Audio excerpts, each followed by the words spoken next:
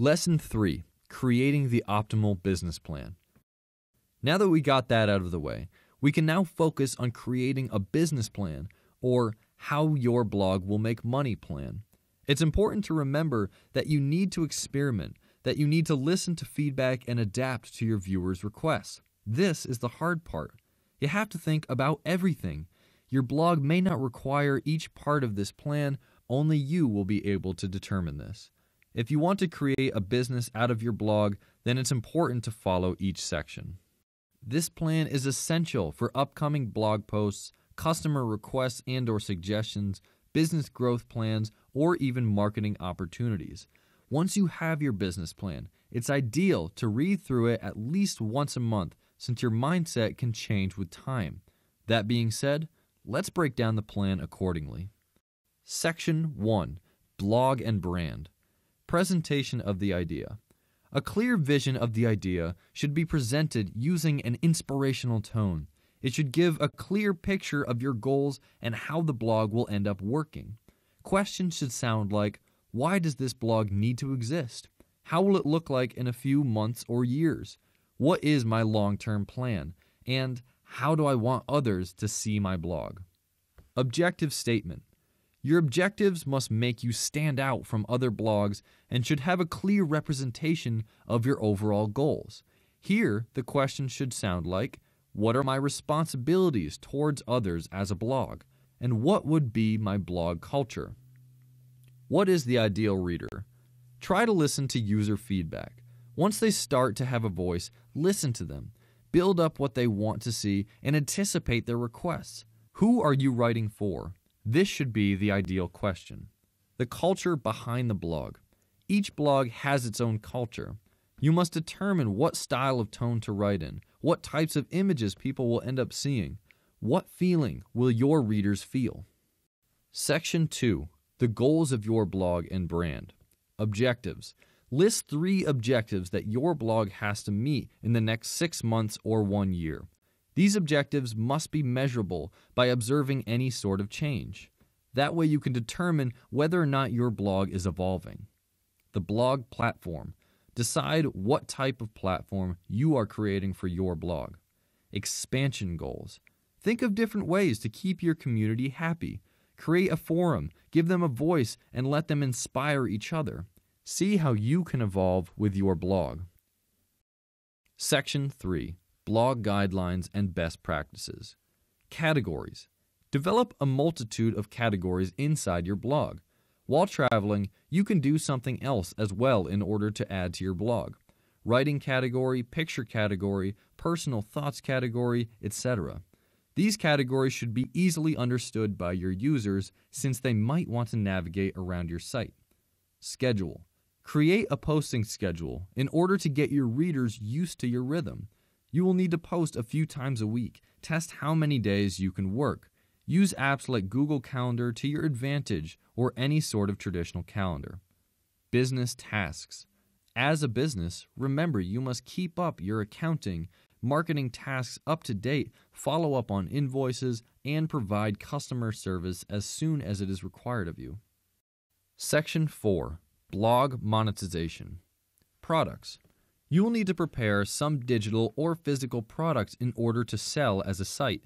Offer possible clients or fans a list of items and a detailed description of them, adding value to your site. Services. Follow the same techniques you'll be applying to the products listed above. Include possible services you plan to offer your users in the future. Ad space. You can sell ad space to companies on your blog or use services like Passionfruit. Decide which types of ads are good for your blog. You want to select ads and monetization strategies that can add value to the user experience, not to distract them from enjoying your content. Affiliate program and/or partnership. You can also use any partner or affiliate programs where you make a commission if a reader clicks a link on your site and goes to another site where she purchases something. List them in this section and determine how they fit with your brand and culture. Ad programs such as PPC or PPV. Whether displaying ads from Google or a network like BlogHer, you can decide whether or not you want to allow your blog the pay-per-click or pay-per-view advertising system. How will your readers respond? Don't be afraid to try new methods. Subscription and membership programs. If all goes well, you could also offer premium content to your readers. In order to receive it, they would have to pay a small monthly fee. You could use YouTube in order to draw subscribers and increase the number of visitors. Giveaways.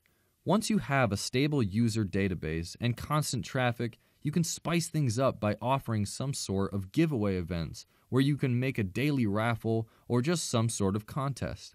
Offer your users shirts or other memorabilia. Other monetization methods identified. You must be able to identify opportunities based on the voice of your users. If they feel the need for something, you will be able to tell. Create a bond with them and you shall observe. Section 5. Analysis of the market and readers. The blog's activating in the same niche. It's important to learn from others to find inspiration. Analyze at least 5 leading sources in the traveling department. Record a few key components and points of interest that make them extremely well known. Comparable blogs. Once you've found those blogs that have similar topics of discussion and visions, analyze the readerships and categories. However, keep in mind that you must compare your ideas to others even if those blogs aren't the most popular. It shouldn't make you feel bad, quite the contrary. Try to support their efforts. Contact them and use the networking abilities to your advantage. Benefits of the blog. Based on your reader demographic and results, think of different ways you can blog to help them. Are there any differences between your blog and others? Create a list that shows how you can help your readers. Traffic goals. If you end up using Google Analytics or another program that can help you keep track of your website traffic, you can set realistic goals for your blog. Aim to increase your overall traffic levels each month or every few months, or you can even track the effectiveness of different links or paths on your site. After all, your market and reader analysis is all about creating a plan that will benefit your blog and your readers. Section 6. Social Media Strategy. Social media plans. Information about how to keep track of your social media account can literally be found all over the internet. You should always focus on creating special pages for your blog so that people can take notes of your updates. Try not to make all of them at the same time. Make a monthly plan dedicated for each social media account.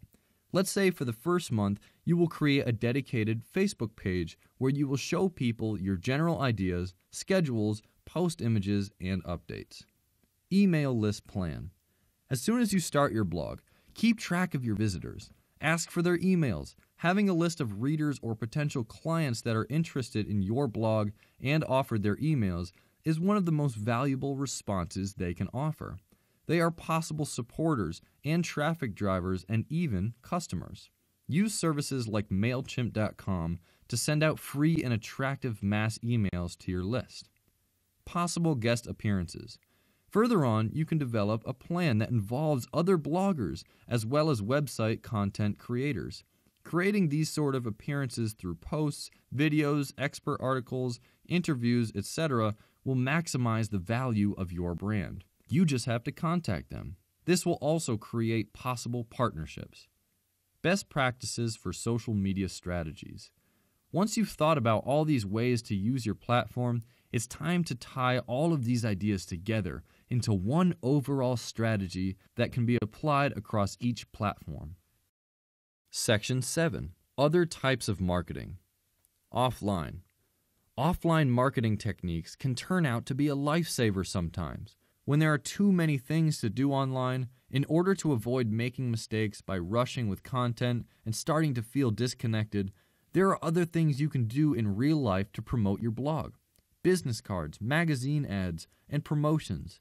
Think of at least 3 methods you can use to boost your blog awareness in real life. Sales. How do you plan to eventually sell your blog services and/or products? You could open an Etsy.com shop. You can teach online workshops and even sell wares at markets and fairs. Marketing offline and online should be combined. Section 8. Growth Plan. Starting budget. Before you launch your blog, consider the following expenses. Logo and/or brand identity designs. You may consider logo builders such as logomaker.com.